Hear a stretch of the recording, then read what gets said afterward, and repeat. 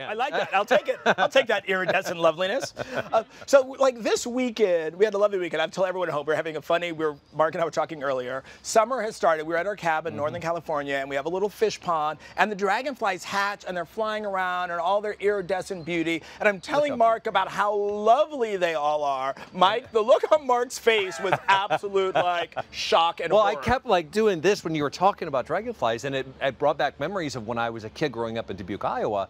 That middle of June, end of July, we had fish flies would hatch from the bottom of the river, the Mississippi River, and they would come out and they live, I believe, for like 24 hours, and then, but they just a cycle. And if you look it up, you will be shocked and horrified at what a fish fly is. They stick to you. They swarm around lights everywhere. So this is not that. Right. This is that. We are making dragonflies, not fish flies, so that everybody is clear at home. All purposes in this beautiful God's green earth, but they all have a reason to be here. But boy, there was. So anyway, let me get back to the dragonflies. Traumatic childhood syndrome. Brought something back I wasn't ready for. So I love dragonflies. They say summer, and I think a lot of times outdoors we have sort of the old fence that's back behind the yard or a side yard, a place that has like a big area that you need to decorate. And sort of this is a great project for that. It's very easy. You can find all the items at a simple hardware store visit, and very little tools. So what items are we talking about when we? What you're going to need is a leg, a wooden leg, table leg, any variety or size. If you find a secondhand store, old table leg, unfinished, even better.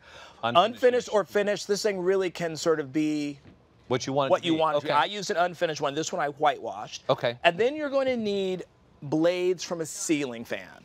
What? Right, good old blades from a ceiling fan. Now you can actually buy these any big box store. You can get replacement blades. You get 5 blades, which is enough to make 1 dragonfly. Or you can also find them secondhand. You can find the old ceiling fans and just take the blades off. That and then a little bit of baling wire, good old baling wire or a coat hanger. Glue and then so that's all you're going to need. Okay. So to start, okay, 2 things you need to know to really get the look right is you want to cut the ends off of your blades at a 15-degree and a 30-degree angle. Now, I did not pluck a bunch of wings off of dragonflies, so those are just suggested numbers. But you want to do one at a slightly sharper angle than the other. So no dragonflies were hard. No dragonflies were hard in making it.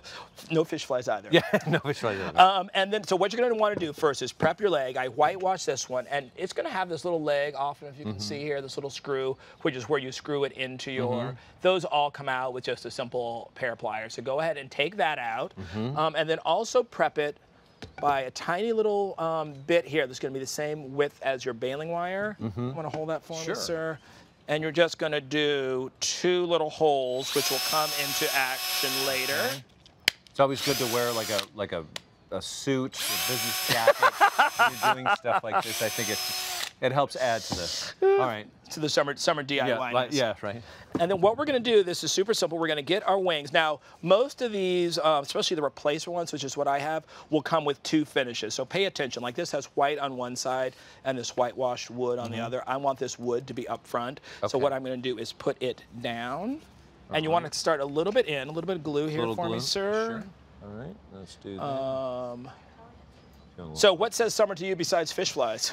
Oh gosh. I'm never going to Dubuque now. But just time on the river back in the the Midwest, just fun. Can I have to do the nailing? Yeah, you go ahead and do the nailing. Hold on, let me put on some glasses here. Hold that for me. You do that. But it's funny how how certain things really say summer.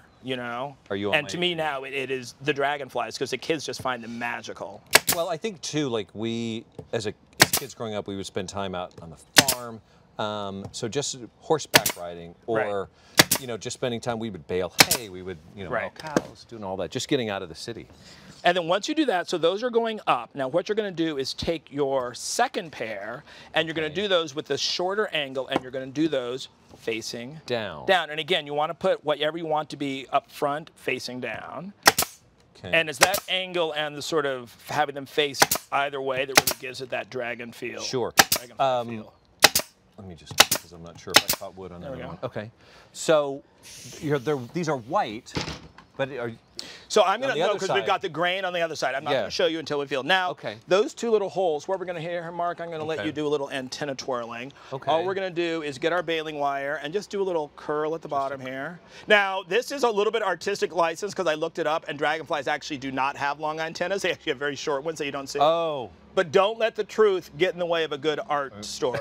All right? So you've been Dragonflies there. are going to be writing in, you know that. Right, exactly. Don't get us confused with butterflies. Right. A little bit of hot glue on the end. There we go. And then all we're going to do is pop those right into those 2 little holes that we made. Okay. And that's just going to hold them right. Is that for AM and FM, or is that just for showing your age? AM, what's that? AM. And then basically, look at there. We have it, you know, all done. Like, I'm going to keep this one because I like the whitewash and the natural wood. But these other ones here, basically all I did was do a base coat of spray paint, and then I did a dry brush on to get that sort of so you could play with the colors of your decor that's already in place. In my dream world, you find a vintage table, get the vintage leg and a vintage ceiling fan, and leave it all rustic, which is gorgeous. But you can really do any way you want.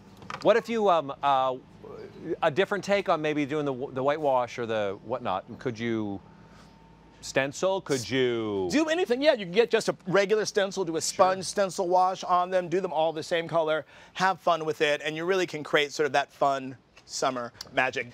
Would I be going? Go ahead. About to say, if you want to make these actually fish flies, paint them all brown, and then after 24 hours, just throw them all on the ground. You have to look up fish flies. It's a crazy thing. So, all right. Well, I was going to make a joke about going too far, putting googly eyes on those things, but I guess not. Ouch. We'll just leave it on that. Leave it on that. Too far. Too far. Dial it back in. Thank you so much again. Beautiful. My pleasure. Beautiful. I have to do that now.